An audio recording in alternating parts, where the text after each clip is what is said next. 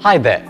Want the steps to set Microsoft Outlook 2007 as the default email client on your Windows XP based PC?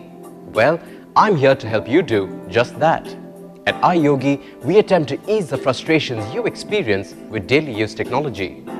You should know that if you have multiple email programs installed on your PC, the email messages may not be sent from Outlook when sending email messages from any non-email program. But if you want, you can easily set Outlook as the default email client. So, here's how you can set Microsoft Outlook 2007 as the default email client on your computer. Follow me. Open Microsoft Outlook. Click on the Tools menu. Click Options. Click the Other tab. Click to select Make Outlook the default program for email, contacts and calendar checkbox. Click OK.